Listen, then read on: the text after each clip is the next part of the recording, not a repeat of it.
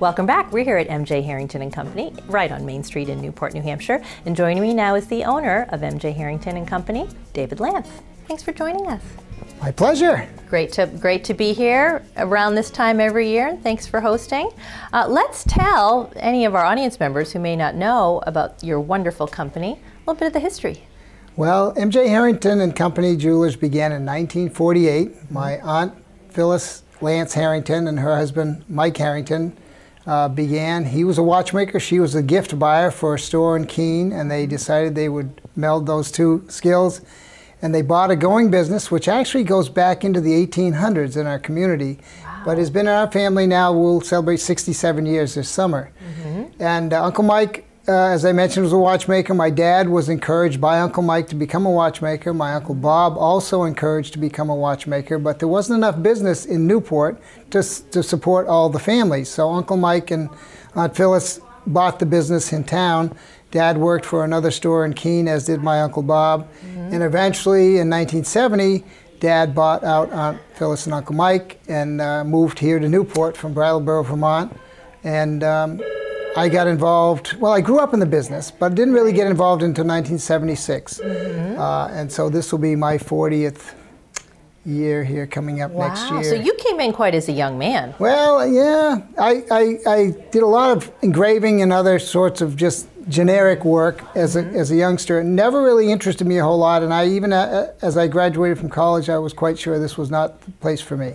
Most college graduates do not want to go into the family business, right? And so I spent it a couple of years, and eventually Dad made me an offer. It was hard to refuse. We were opening a store in New London at the time, and he said, why don't you come back and I'll send you off to school in New York to the Gemological Institute of America, and then see what you think. Yeah. And the bug got me. And so I spent some time at the Gemological Institute of America. Then I also, later in my career, spent 4 years doing a goldsmithing apprenticeship with a goldsmith from Damascus out in Ithaca, New York. Neat. And that was probably some of the most important training that I had. And it gave us an opportunity to understand the manufacturing end of the business well. And was in 1988 I began that part of my career. So since then, we've done a lot of in-store manufacturing. We do a lot of creative work in-house. We have 2 full-time goldsmiths, and I serve as sort of their backup. Mm-hmm. My job includes a lot of other things in the course of an average day. But I really love the bench. And in fact, at Valentine's Day, I spent most of a week at the bench almost every day, all day. Really fun to get back to doing that creative component. Had some custom work for Valentine's Day. Ooh, that's special. We did. You're so part of that whole moment if you've made the piece of jewelry. That's so neat. It really is. It's inspiring at times, and lots of times we'll get some really wonderful ideas and guidance from the customers. And those are really the most fun projects because they know exactly what they want.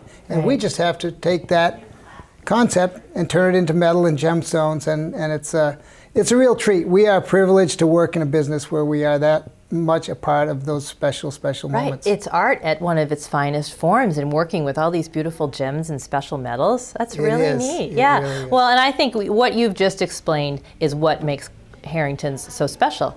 The custom service and the personal service. You've got yourself here, your wife works here. It's a family business.